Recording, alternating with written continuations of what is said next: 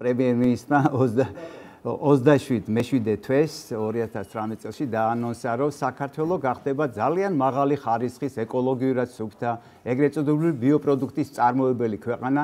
ჩემი პირადი ამოცანა ნაბიჯ გავანულოთ და გადასახადებისგან სრულად გავათავისუფლოთ ის სექტორი, რომელიც საქართველოში შეძლებს ბიოლოგიურად სუფთა პროდუქციის წარმოებას. სად თუ არა თქვენ ცენტრში ეს უნდა იყოს საწყისი და პირველი სტიმული აი ამ განცხადების განხორციელებისა. ესაა ჩემის ღრმარწმენით, ესაა ყველაზე რაციონალური გზახსნისა ჩვენი ერისათვის და აი რატომ. შვეიცარიის ორგანული მეურნეობის, სოფლის მეურნეობის კვლევის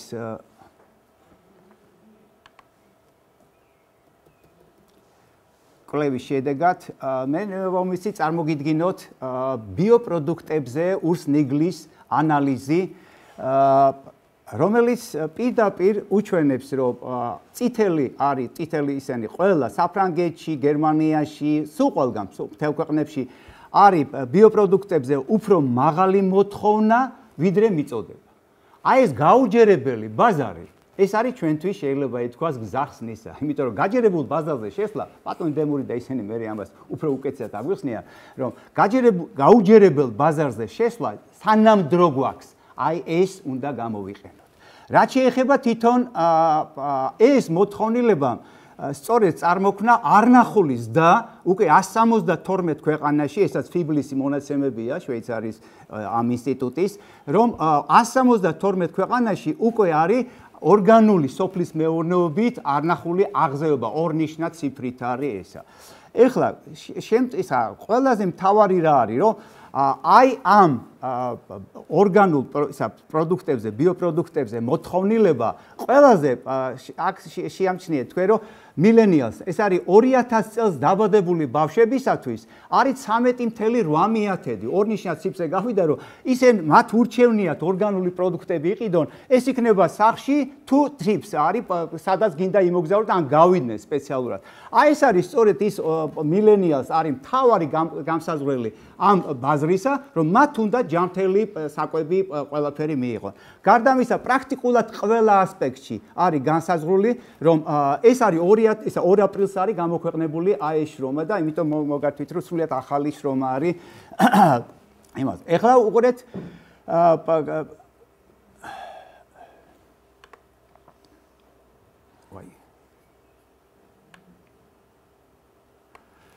რამდენი მიკროელემენტი გვჭირდება ადამიანს. ადამიანს რომ ჯანმრთელი იყოს, მას ჭირდება 29 მიკროელემენტი. რა შეგვაქვს დღეს? შეგვაქვს MPK, აზოტი, ფოსფორი, კალიუმი, 3 ელემენტი. იშვიათად კიდევ რამეს ამას ამატებენ. შესაბამისად, ამ მოთხოვნილებისა ამერიკის ყველაზე დიდმა ავტორიტეტმა, ექიმმა ჯოზეფ მერკოლამ გამოაცხადა ასეთი ის, რომ როდის შევიტანთ აი ამ საჭირო მიკრო და მაკრო ელემენტებს ჩვენს ნიადაგში და ჩვენს საკვებში. ეხლა ცოტა არასასიამოვნო მისი ანალიზი მინდა გაგიზიაროთ.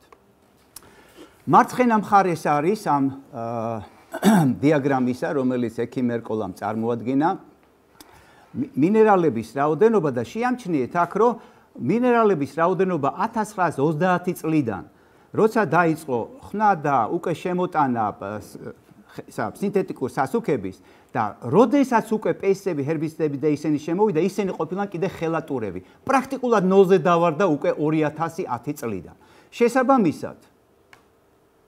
შესაბამისად, თუ 1950 წელს ერთ ვაშში იყო 4,3 მილიგრამი რკინა, დღეს უკვე 1998 წელს 0,1-ია. ესე იგი, პრაქტიკულად ქალბატონმა, რომ ის ანემია დაძლიოს, საჭიროა აი ამდენი ვაშლის შეჭრა, რომელიც პრაქტიკულად შეუძლებელია. ამასთანავე, ეს არის ის დიაგრამა, თუ როგორ გაიზარდა აი ამ პესტების დასთან ერთად, როგორ გაიზარდა დაავადებები, აგერ არის მარცხენა მხარეს, უკაცრავად ეს ცოტა მე სპეციალურად შემჭიდროებულად გავაკეთე, რომ ბევრი უყურეთ, მიკროელემენტების დაქვეითებამ გამოიწვია მარჯვენა მხარეს რამდენი დაავადებების ის არის უზარმაზარი ზრდა აი ამ დაავადებებისა და აი ამ მინერალების დეფიციტის გამო. აი როგორც მაგალითად ჭიყვის დროს იყო მხოლოდ დიოდი უნდა მიცე და არანაირი სხვა არაფერი, ასეთივეა ცინკი, სელენიუმი, უამრავი სხვა, რომელსაც ჩვენ იმუნურ სისტემას სწორედ ამაზე აგებს. ეს იყო ექიმ მერკოლას მე ერთი ნახევარი საათი უბრალოდ ამას ვარჩევდი და გამიკვირდა, რომ ნუ თუ აქამდე ექიმ მერკოლამდე ეს არავინ არ მოგვიტანა ჩვენ რომ მეცნიერებს და იმას რომ ასეთი სიტუაცია, ასეთი რა არის გამოსავალი აქედან და ამათ შორის ყველაზე უბედურება რაც არის ეს არის რომ აი ამ პესტების დასთან ერთად გაიზარდა აუტიზმის რაოდენობა და აუტიზმის რაოდენობა ბავშვებში ეს არის ოჯახი შეიძლება ითქვას დაწყევლა ყველანაირად. უყურეთ 1975 წელს თუ 5000 ბავშვზე მხოლოდ ერთი აუტისტი იქნებოდა 1995 წელს უკვე 500-ზე ჩამოვიდა ერთი ბავშვი 500-ში, 2005 წელს უკვე 166-ში, ხოლო დღევანდელ დღეს 168-ზე. 168-ზე ერთი ბავშვი იბადება უკვე აუტიზმით ამაზე. და ასეთი გათვლა არის რომ 2025 წლისთვის каждый второй ребенок будет аутистом. ეს არის დაღუპვა ხალხო. ეს უკვე საგანგაშოა, რომელსაც აუცილებლად ამას უნდა რაღაცნაირად დავაჯანჯღაროთ, ეს ჩვენი პარლამენტი, რომ აი ეს არ მოხდეს. რაც მოხდა უკვე იმაზე ის არის უკვე რომელსაც ამის მოთმენა აღარ შეიძლება. ეხლა ნება მომეცით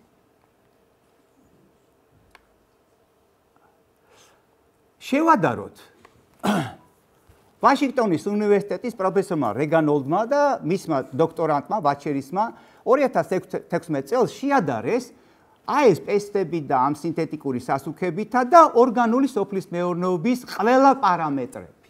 ამ ყველა პარამეტრები არის აბსოლუტურად ერთადერთი, აი აქ უბრალოდ არის რომ მოსავალი არის ოდნავ მეტი, დაახლოებით 15%-ით მეტი, აი აქ არის მოსავალი, აი ამას რო დანარჩენ ასპექტებში ყველგან ორგანული სოფლის მეურნეობა გოს ის რასაც მილიარდები გვიждდება იგივე ნიადაგის ჰუმუსი და ის ყველაფერი. ესე იგი ეს გაცილებით ხარისხი მაგალითად საკვებისა ნიადაგის ხარისხი ყველა ასპექტში უგებს ორგანული სოფლის მეურნეობა.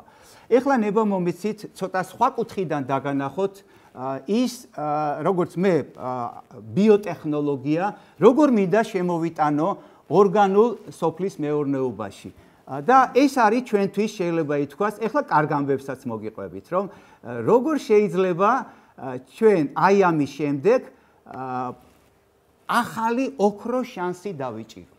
პირველი ოქროს შანსი რა არის? ნესტლემ გამოაცხადა რომ 2018 წლის ბოლოდან 2020 წლის ბოლომდე ყველა სინთეტიკურ საღებავებს და დანამატებს ამოიღებს.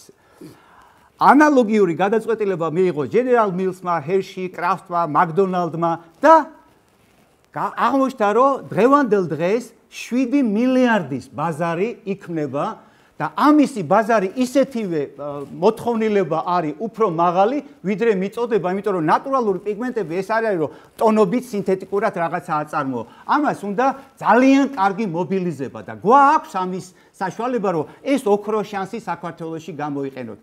თავს დავდებ გილოტინაზე რომ გვაქვს და თქვენ განსაჯეთ ეს რამდენად გავედული ამბიციაა ჩემი ეს. ბაზარი არის არნახული, იმიტომ რომ ქლოროფილი წავიდა როგორც ძალიან კარგი ანტიკანცეროგენული და სხვადასხვა ისენი და სად არის ეს ყველაფერი. აი ეს არის მონაცემები რა რაოდენობით არის ქლოროფილი ვაზის ფოთოლში. ვაზის ფოთოლში დაახლოებით, როდესაც ოდნავ რო შეწიწდება ყურძენი, აი მაგას ვერაჟენ ეძახიან და აი სწორედ აი ამ პერიოდში შეხედეთ ქლოროფილი A და B არ იცვლება, მაგრამ ქლოროფილი A, რომელსაც თავარი ძირითადი პიგმენტია, აი უკვე სადღაც 2 მილიგრამს გრამზე გადის. 2 მილიგრამი გრამზე. ეს არის სწორედ ის პერიოდი და შემდგომ რჩება პლატოზე და ბოლოს უკვე რო ფოთლები ცვივა, მისი ქლოროფილის რაოდენობა მცირდება. აი ეს არის სწორედ მომწიფებამდე და ჩვენ გვაქვს თუ არა ეს შანსი რომ გამოვიყენოთ რომ აი ეს რაოდენობა ქლოროფილისა აი ამ ფასად რომ ვაწარმოოთ საქართველოში და აი ეს შემოსავალი აბსოლუტურად გამოუყენებელი რესურსებიდან ამ ბიოფერმერს, რატომ ბიოფერმერს? იმიტომ რომ თუ შემისხურეს მე ფოთოლზე პესიდი, მორჩენილია ჩემთვის, იმიტომ რომ ქლოროფილს რო გამოყოფ სუპერკრიტიკული ნახშირორჟანგით, არ არსებობს რომ ის არ გამოყვეს პესიდი, არ გამოყვეს ამ ქლოროფილს და მე გამორიცხულია რომ მე ქლოროფილი ეს პიგმენტი გავაცალკეო ამ იმისგან. იქ მე რა ბმები და რა ის იქნება, ჩემთვის არის პრაქტიკულად შეუძლებელი. შესაბამისად, ერთადერთი ამოსავალი არის, რომ ჩვენ ვაწარმოოთ სუფთა ორგანული სოფლის მეურნეობაში ეს პირდაპირ შედის ბრწყინვალეთ, რომ აი ეს პიგმენტები ჩვენ ვაწარმოოთ. და ეხლა მოდით გავითვალოთ უბრალოდ რომ ლაპარაკი ერთია, მაგრამ გავითვალოთ უბრალოდ რომ რა გვაქვს და როგორ შეიძლება იმასაც. მოდით მინიმუმზე შევჩერდეთ 2 მგ გრამზე კი არა, 1.5 მგ ქლოროფილი აზე, რომელიც არის 1 გრამ ინტაქტურ ახლად მოწყვეტილი ვაზის ფოთლის. ვაზის შეფურჩქვნისას, როდესაც ყოველ წელიწადს ყველა მე ვენახეს, გამოაქვს რაღაც რაოდენობით ვაზი და წვავს და ყრის და ფუჭდება, ხო? აი იქიდან ჩვენ რა შეგვიძლია ვაწარმოოთ?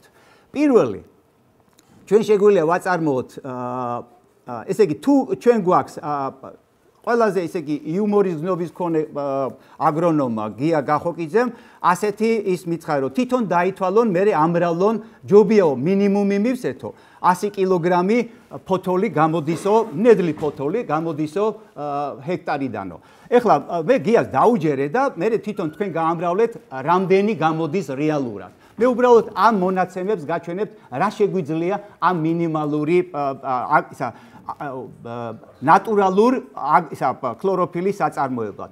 მინიმუმი 100 კილოგრამი ვიანგარიშოთ, რომ ჩვენ შეფოთლისას გამოგვაქვს ვენახიდან, რომელშიაც არის 80 ლიტრი მეოთხეული ფაზის შემცველი სამკურნალო წყალი, აი ესაც არ მინდა დავკარგო, ესაც მინდა ვაწარმოო და ერთდროულად არის 20 კილოგრამი მშრალი მასა, რომელშიაც ქლოროფილი თუ ამაზე გავიანგარიშებთ 1.5 მგ 1 გრამზე, მაშინ იქნება 30 გრამი ქლოროფილი A, რომლის 10%-ით ექსტრაგირებისას, ესაც მინიმუმ 50% 60% ექსტრაგირებას ვაკეთებ, ხო?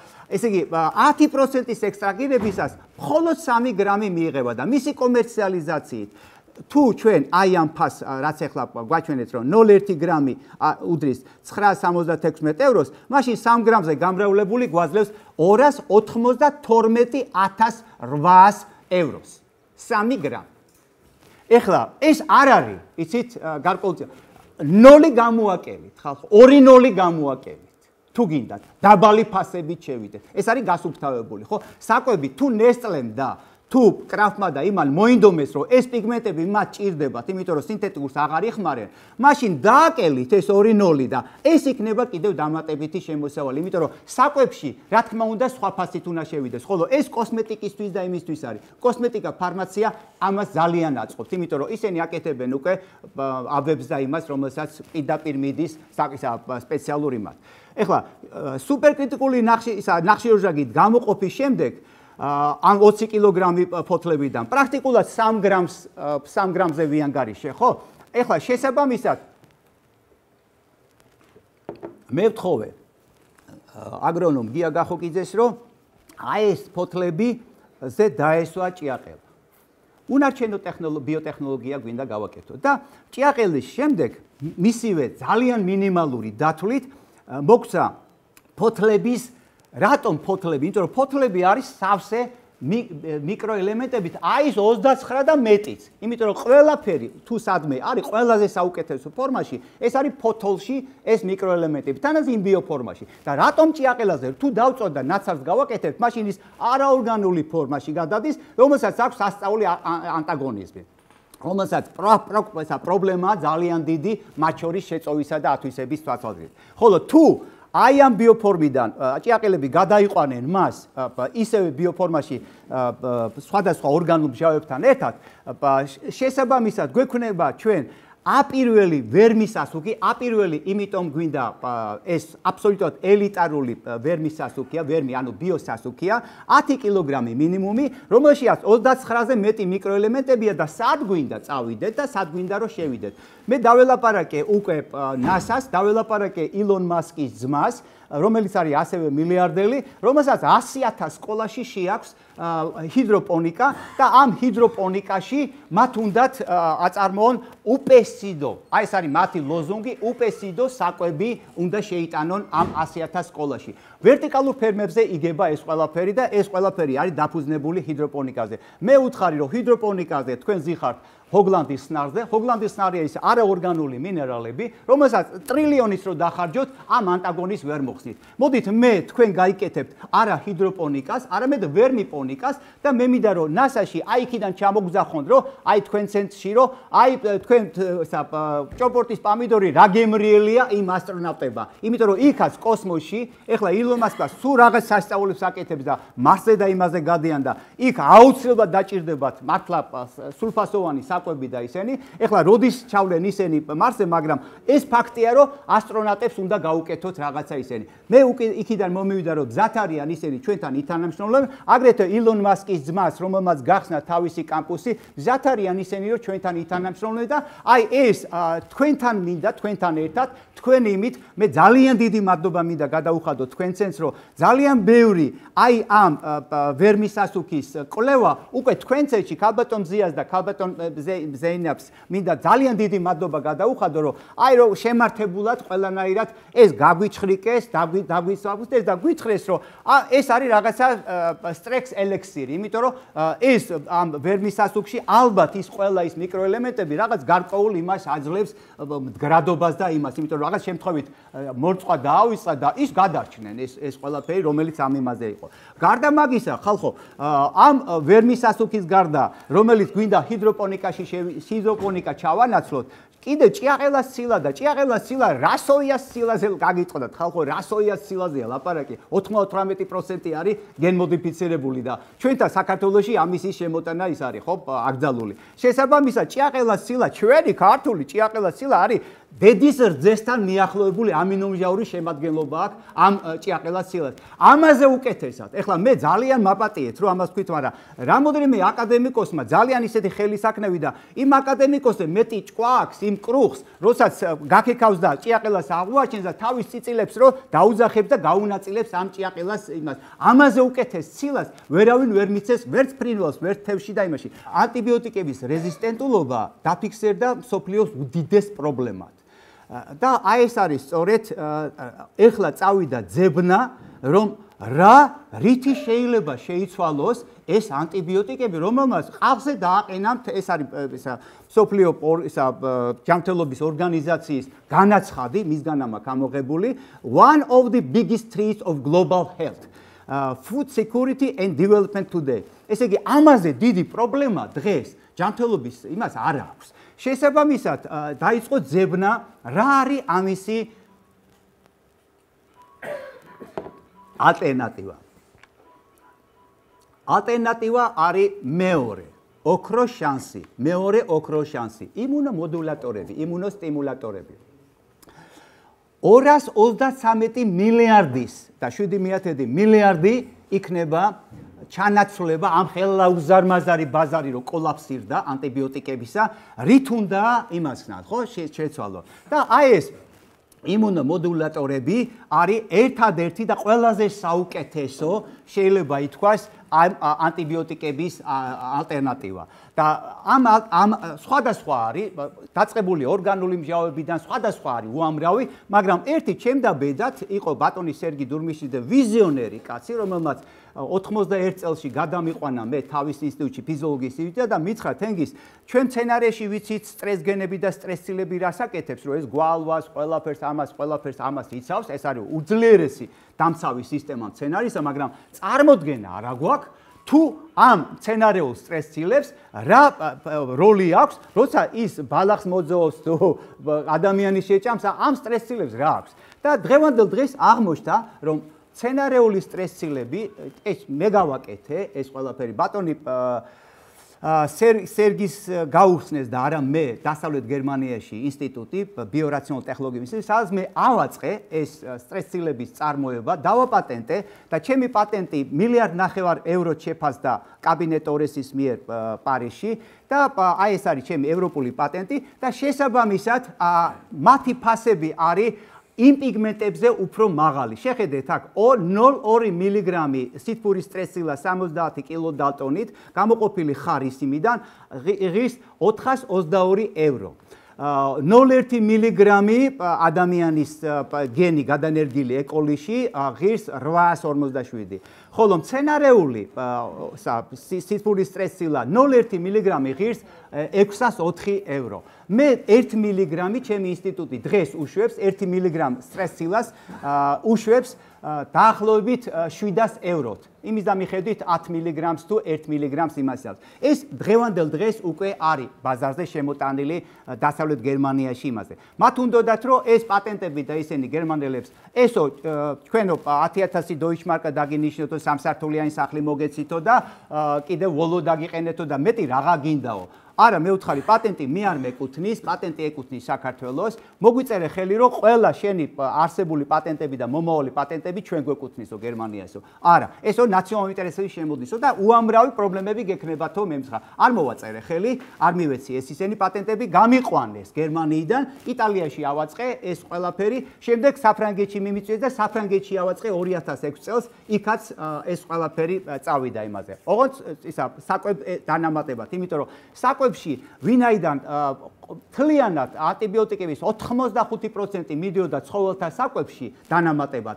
ეხლა ეს მინდა რომ შევიტანო არა მარტო ფარმაციაში და არა მარტო კოსმეტიკაში და ლორეალმა მთხოვა უკვე აი ეს სტრესილები, არამედ მინდა შევიტანო აგრეთვე ცხოველთა კვებაში, იმიტომ რომ ეს არის ბუნებრივი და ჩემი თეორია, რომელსაც ეხება ნატურალური ვაქცინების თეორია. აი ახლა გახედეთ ხალხო და პრერიებში და იმაში ვინ ცრის იმ გარეულ იმებს, რომელსაც ბალახის ჭამელ და ფოთლის ჭამელ ცხოველებს, ხო? არავინ არ აცრის, არავინ არ იხოცება. რა არის იმ ფოთოლში და რა არის იმ ბალახში, რომ ამათ იმუნურ სისტემას ასე მძლავრად, იმიტომ რომ მიდიან და მერე გაუბედურებულ წყალს ასვავენ და ყველაფერი. და არ იხოცებიან, არ არის ეს ეპიდემიები და რაღაცები. განსხვავებით იმისა, რასაც ჩვენთან ბაგაზე დამული ისინი არის არნახული რაოდენობით ანტიბიოტიკები და იმით როგორმე ვინარჩუნებთ, რომ გადარჩნენ სანამ დავკლავთ, ხო? ის ყველაფერი აღმოჩნდა, რომ აი ამ ბალახში, აი ამ ფოთოლში, როდესაც ის გარკვეულწილად დაიწყებს ზოვას, ხდება ამ გენების გააქტივება, ეს გენები არის ჩუმი გენები, არა საერთოდ ხმას არ იღებს არაფერში, მხოლოდ და მხოლოდ სტრესის მდგომარეობაში აქტივდებიან და სწორედ პირში რო ჩაიდებს, რომ წიწყებს ამ იმას, მანამ სანამ ეს გადაამუშავებს და რაღაცა, მანამდე ეს გენების გააქტივება ხდება და პლატოზე გადის უკვე საკმაოდ 10-ჯერ და 100-ჯერ იზრდება სტრესილების რაოდენობა თვითონ ამ ბალახის მასაში. აი ესენია და დღეს უკვე დადგენილია, რომ აი ამ სტრესილებზე დაყრდნობილმა ვაქცინებმა 10,000-ჯერ გაზარდა ეფექტურობა ადამიანის კლინიკებშია ჩაშვებული უკვე ეს ვაქცინები. ჩვენ გვინდა რომ ასევე დავნერგოთ ცხოველებებში, იმიტომ რომ ეს არის ბუნებრივი რაღაცა, იმიტომ რომ ის ნატურალური ვაქცინები, როდესაც ჩვენ ვთიბავთ და შემდგომში ვაშრობთ და შემდეგ ვაჭვევთ იმაში სტრესილები არ არის. იმას წინასწარ აი საფრანგეთში ეგავაწყეთ, იმიტომ მომწეს 2006 წელს 45,000 евро პირველი პრიზი, რომ მე ავაწყე, რომ აი სანამ ბალახს მოთიბავ, მანამდე უნდა გააქტივო ეს გენები, რომ შემდგომში უკვე დარჩეს უკვე მოთიბულ ბალახში და ამაზე იყო ერთი ამბავი საფრანგეთში, რომ აი რაღაცა შემოbrunების პუნქტია, რომ ჩვენ ნატურალური ვაქცინები უკვე დავნერგეთ, მაგრამ არა ფელით. იმაში არა გრანულირებული იმაში, იმიტომ რომ გრანულირებულში და იმაში რომ იმას აქვს, მათი ფუნქციები იკარგება ყველაფერი. შესაბამისად, ეხლა ესე იგი, ბაზრები არის. ორი ოქრო შანსი გვაქვს. შემოსავალის დის რეალობა გვაქვს. აი ეს არის სწორედ სტრესილების ჩემი ბელგიელმა მენეჯერმა, რომელიც პატრონობდა, შეიძლება ითქვას, მე მეცნიერი ჩავედი, წარმოდგენა არ მქონდა არაფრის და მან წარმადგინა რომ აი ეს არის ჩემი პატენტი, აი აქ, აი ეს პატენტი ფესვი და აი ეს არის გამოყენების სექტორის ზევით, სუმთლიანად თუ რამდენი პრაქტიკულად სეგმენტი არ არის, სადაც ეს სტრესილები არ შეიძლება. მით უმეტეს ეხლა ანტიბიოტიკების ერა როცა კოლაფსირდა.